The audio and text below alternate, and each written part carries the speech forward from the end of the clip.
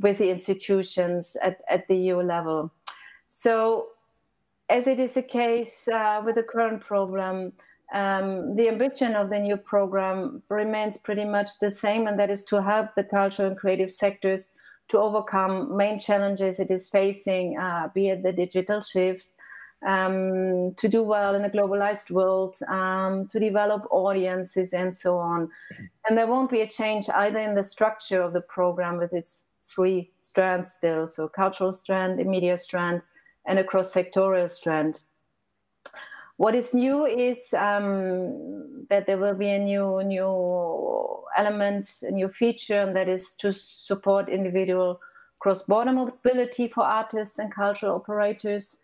And as you well know, one main novelty is to introduce a so-called sectorial approach.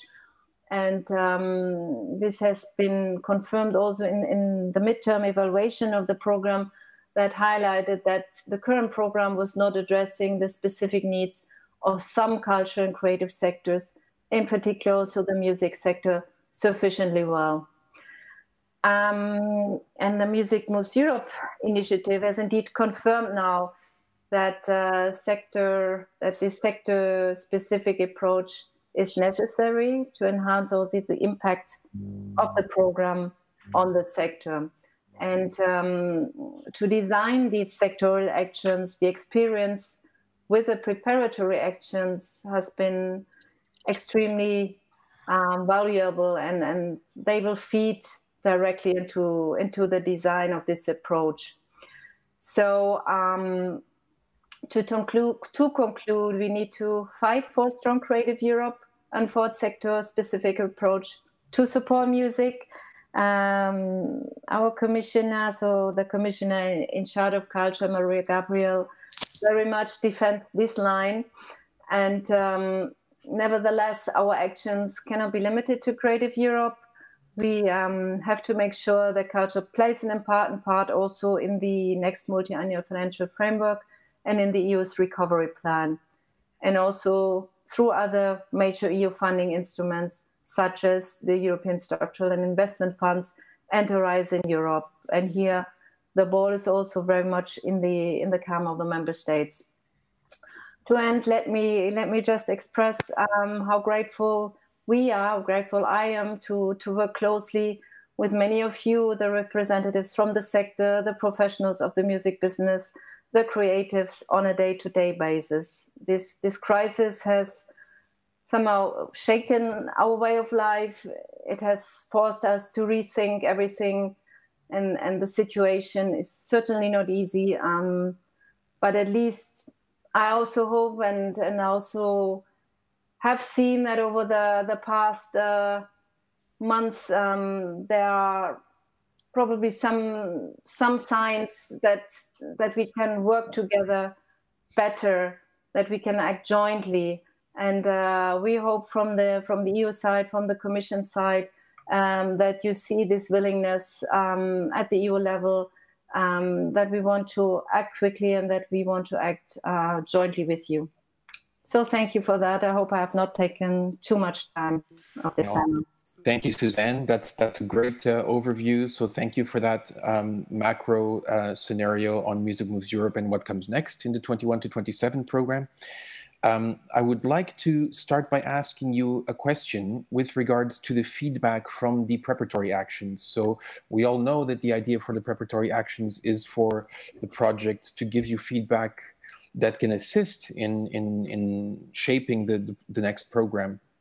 But how does that work in terms of timing, and how has that been affected with the COVID-19 delays to getting the feedback from the projects that have been suspended? Will the feedback still be useful, and how is that? What are the operations behind the mechanisms of those decisions? How does the timing work? Yeah, no, you point to, it's very relevant, your question, of course. First of all, I want to say the experience made in the existing and indeed still to come results from implementing these 3 years of preparatory action since 2019 are and will be extremely valuable and useful. First of all, now for our ongoing discussions on the new program design, especially the program guidelines, but also in coming years when we have to prepare annual work programs. And obviously, we have an issue of timing or of sequence, but this has been the case also before the crisis. So we have this timing issue with or without the delays caused by the pandemic, because the new program is simply meant to start when the preparatory actions 2019 and 2020 are still being implemented.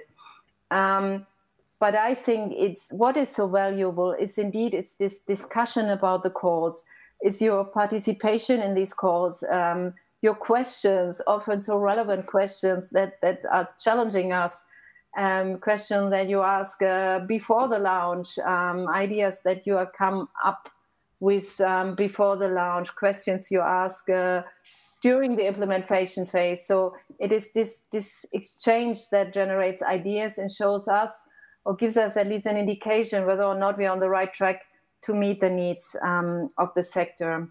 And what I also want to say is that these preparatory actions and the discussions around them have created a lot of momentum and a lot of discussion. I feel, correct me if I'm wrong, but I feel also within the sector and with the Commission.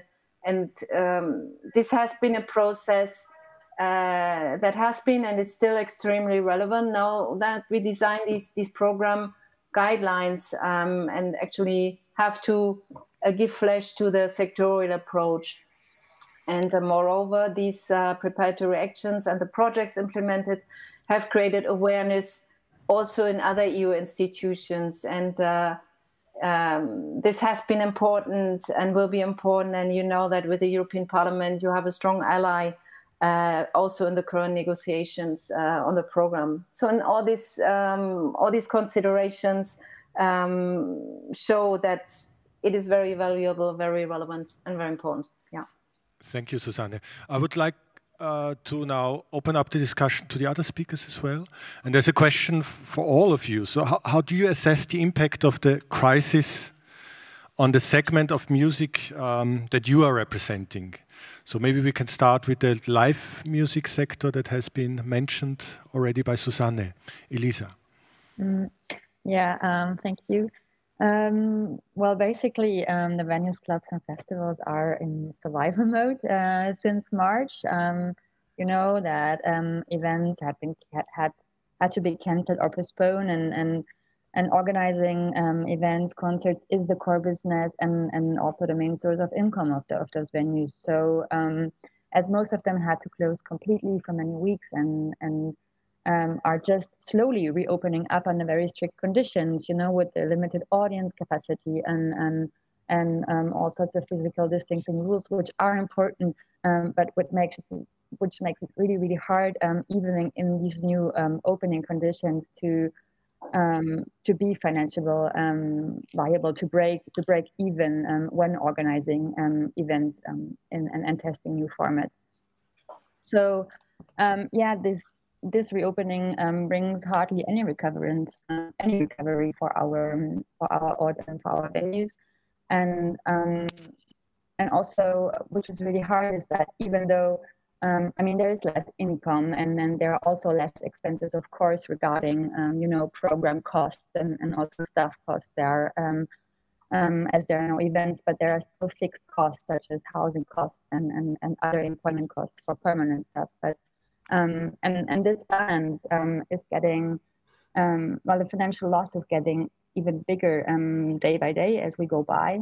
So the situation clearly gets worse for the venues every day, and this is why the support from governments and also from programs that Susanne mentioned are so important for our sector. What about from the recorded music sector, Didier? Do you perhaps see any positive effects as well? Not a lot of positive effects, I'm afraid, but I guess the situation for the record labels is slightly different from the one of the live music sector, is that indeed the record labels have not stopped their activities, but we have noticed a few interesting issues. For example, we had expected the streaming of music to boom during the pandemic, just as we witnessed a similar boom for the likes of Netflix and other audiovisual products providers. And actually, it was not the case. So that's probably another discussion. It probably highlights how the streaming is actually linked to some of our habits in life. But I think that when it comes to record labels, it was also the proof that the music sector is some kind of virtuous circle, and it showed a lot how record labels are actually linked to the live sector, and the chain is broken. So obviously record labels can still go ahead. I mean, we can release records, we can digitally release them, we can once again rely on record stores, as most of them are reopened in Europe. But when you look at the planning that are currently used by record labels in terms of future releases, which are usually based not only on press campaigns, but also mainly on touring, we are basically in a similar position to the one of the live sector. And I would suspect this is something that would also apply to publishers and booking agents.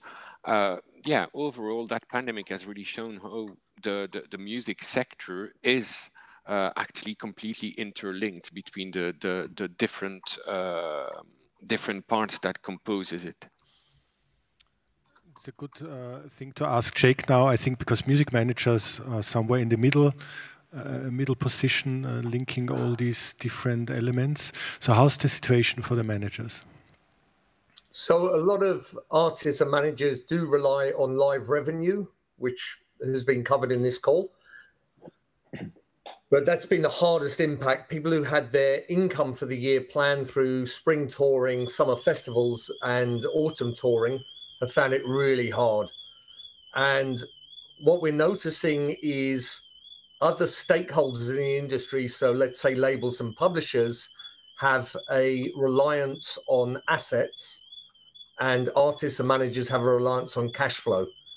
So we tend to work hand to mouth, and we're building up a career and artist brand, and we will often leverage finance through selling assets, songs, recordings to third parties, labels and publishers, to raise finance for the core business.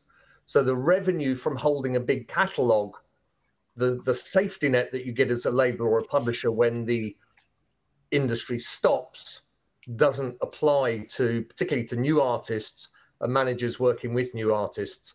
So artists are often paying themselves through their own business. They're not on a salary, and the same applies to managers. So it's been particularly hard that most of us are living hand to mouth with short-term revenue streams rather than any long-term asset security.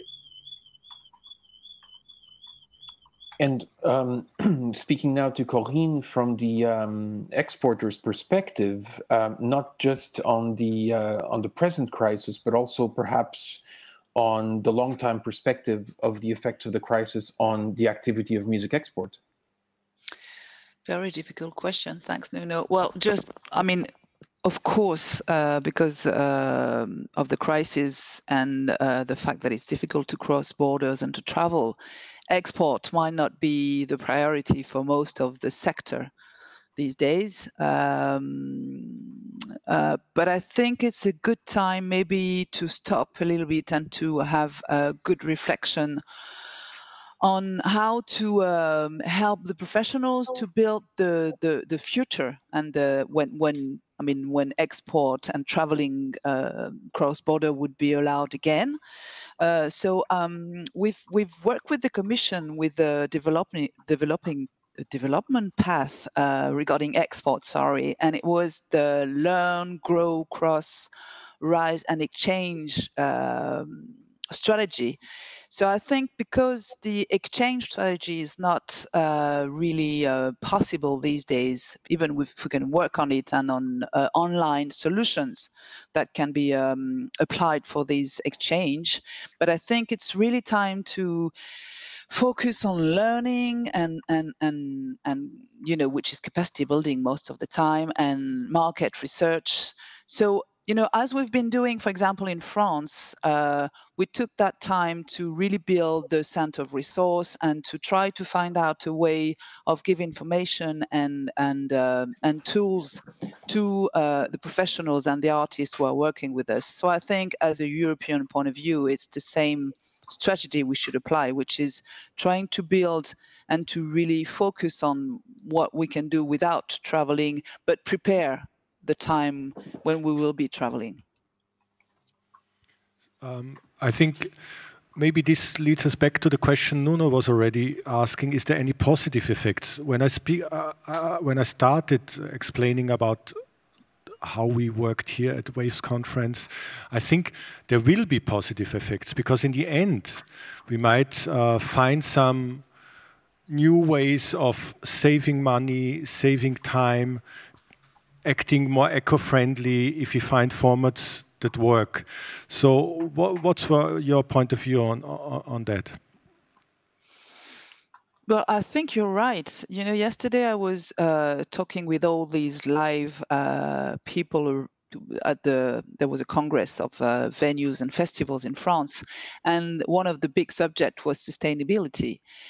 So yes, I think this crisis maybe helps us as a sector to think about sustainability and new ways of working in our music sector.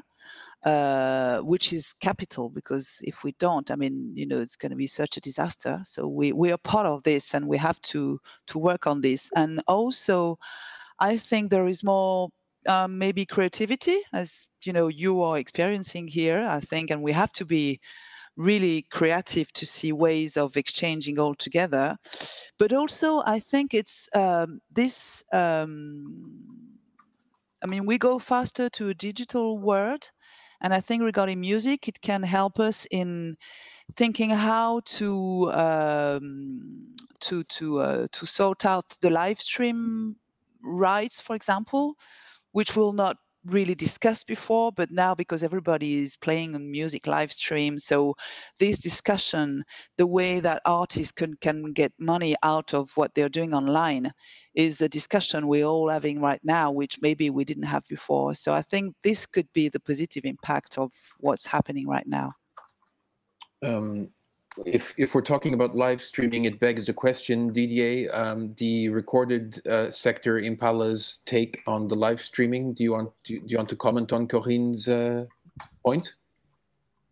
Yes, I'm happy to comment on that. Obviously, that's something that has been really fast developing over the last 6 months, and it required a lot of fine-tuning in terms of transparency. What about the remuneration of those live streamings? What about the agreements in place with the platforms, the digital platforms that are allowing those live streams to take place? And it all goes back also to the question of remuneration. I think that some collecting societies in Europe have acted quite quickly and became very transparent about how they actually will remunerate that. If I'm correct, I think SACEM in France was the very first one to actually come to the public with a very clear grid. But once again, it all goes down to the question of remuneration of music rights. And all this also happens at a time where in Europe, we are implementing the copyright directive that has been discussed at great length in the past, and that itself already touched upon the remuneration of artists and of record labels in the digital world with those so-called digital service providers. That's probably more about the business aspect of it. Another question I would love to raise is that we see a boom of live stream, which can be very easily explained by the fact that in Europe, over the last 6 months, most people have been staying at home. But is that experience really there to stay? At least will it keep increasing in space as it's currently doing, is it really a suitable replacement for the live music sector? I think we're talking about two very different experiences, and I expect in the future to see the two experiences having kind of separate lives. I know for sure, as far as I'm concerned, that I'm already sick and tired of watching concerts online, but that's personal. Oh, that's true. So maybe Elisa, you want to also say a few words about this? Yeah. Well, I guess also what this crisis showed us is that that the live experience is still super valid and super important, even in this hyper digitalized world. And yes, we saw it as with the live streams coming up, and people really needed to connect and get into their social gathering spaces, even if it's online. So we see also the role of venues and clubs that they really have this role of creating community, and this goes really beyond just live music. So there's really the social aspect also to it, and we can observe it also with the illegal free parties that are happening all over, that there is really such a need for people to connect, and even if we look at it with a very critical and frustrating eye, because it sheds also a bit of dark light on our sector. But yeah, I think it's interesting to see what's happening with these new experiences, the streaming experiences. But I agree with Didier that it's not a replacement at all for the experience to live together in a group in a given place. So on that note, I think maybe I'll direct the next question to Jake. But besides the national support schemes, what do you think is needed on an European level to help overcome the crisis, which kind of flows into these new creative ideas also that we might be talking about as a necessity? Jake? I think that the effects that we're seeing were happening anyway. They were happening before, and we've just seen an acceleration. It was really great hearing Susanna speak at the beginning and talking about the Commission taking a more holistic approach to how culture fits into the wider economy and the wider society. And that's something artists have been doing for the last 5 or 6 years with their business models. They're leveraging themselves as a brand, as somebody who draws an audience and then monetizes that audience. And different artists do it in different ways. And we're really, finally, if Napster happened in 1999, 20 years after the disruption occurred, we're slowly starting to move into a period where we can see a much clearer new business model. The thing that's missing in the new business model is early stage finance for artists, because we still think of record labels as the investor, and that's not happening anymore for various reasons, anywhere near the extent that it was. We're also seeing a squashing of income flowing to new releases from recordings. So more catalog music is listened to across streaming platforms than was the case. The percentage of each euro spent was generally going on new releases, and now it's going on old music in the streaming paradigm compared to the CD era. So the more, to touch on Corinne's 2 points, the more education and training we have and the more surveys and research we have, the better that policymakers like the Commission will be able to help us to develop where we need to get to. And I think the industry is still looking over its shoulder to an extent and is describing the crisis as a point of collapse. And we're not sure how we get back to where we were. We were already moving very rapidly away from where we were. And the industry isn't necessarily the best advocate to describe where it's going. So I think it's a really interesting opportunity to reboot education and training and reboot the research that we do into our value across the wider economy and across the wider society. Yeah, I would like to add to Jake, because I think, when he was talking, yes, training and education is very important, but I think innovation and we will never go back to where we were. We don't even know when this is going to end. We don't even know if it's going to end. So I think more than ever, it is important to think about solutions to live with a pandemic situation, because if not, I mean, what's going to happen, you know? And I think at the European level, we should really work together in finding solutions, and the European Commission could help us, because innovation is a very important angle in the way they face that pandemic. So I think, you know, this is something we should really implement as soon as possible. Quick example on Corinne's point: mixed reality, augmented reality, virtual reality. It's been coming for a while. The headsets are starting to emerge. It's a point to move on to from live streaming, and we knew about it before the crisis. Exactly as Corinne's saying, it's about innovation and finding new ways to engage the consumer. Because we're running out of time, I just want to ask the audience here in the room if there's any questions. Please raise your hand. We have a mic here, which is cleaned. Yes, please, Ian.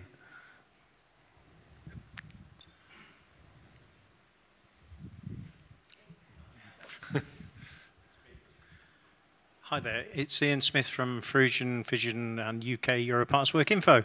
I've got an interesting point that came up from several of the speakers, and it's about this new hybrid streaming model for live music. I've been following this quite closely and just wondered what comments you might have on this. How about a situation where people are still going to live concerts, maybe in the short term in drive-in concerts, but the show is also streamed, so that people later on, as we move forward with this, maybe a year, 18 months from now, the audience may be able to access a live stream of the concert, festival or whatever, on their phones whilst they're actually there. So you end up with a streaming model which can generate an income stream both from advertising revenue and either a pay-per-view or a contribution model. So you've then got you've got income streams coming both from tickets on site, also from advertising or YouTube revenues, and also perhaps a situation where people who are actually not able to make the concert might contribute in the form of either a ticket or a contribution. Just a thought. I think you're right in the fact that maybe we will have new economic models which would be a mix of different things. We all want to go in a venue and see someone on stage. I mean, you know, we've been doing, I mean, I've been doing this for all my life, 30 years. And I mean, you cannot imagine how I miss this, really, honestly. But we have to really think about that. And there was a, just to come back to something else about the solutions to live with, I think, you know, there is an experience that has been made in Germany about a concert with people attending it to see exactly where the contacts in terms of security of transmission of the COVID was, you know, regulated and could be studied. So I don't know if anyone's got this in mind, but I think this should be a sort of European study, because we all need it in all our countries. You know, if it can help us in go further in organizing live shows. Because the film industry has a main stakeholder, the producer, they've always been able to leverage revenue from theatrical, from streaming, from DVDs, from across these different experiences, live and on demand. It's hard to do that in the music industry because we're broken down into sectors, and each sector has its own group of investors that only earn from that asset that they're putting into. If we can rebuild investment so that as long as the artist has success, it doesn't matter where that happens, and the choice becomes the consumers, then we can start to focus much more keenly on leveraging consumer demand and allowing the artists to service the consumers in the right places that the consumers want. So we've really got to reinvent the business model to take this opportunity. Okay, I think we have to stop now because we have to empty this room, then clean everything, open up the windows, so there's hardly any time. I thank you all very much. It was very interesting to hear from you. And a positive thing for me is also, I think, the moment when the music sector or ecosystem, as we like to call it, was hit by this crisis, in a way was a good one, because I think we never had this positive situation that all the different people representing the sector had so much in common, positive communication. Throughout the whole process of Music Moves Europe, I really had the impression that there's more unity than ever. And I think this is extremely valid now in this situation and will hopefully help us all. So thank you very much. And I hope to see you soon again in person. Yes, Same with us. Bye-bye. Thank you. Thank you. everyone. Bye-bye. Bye-bye.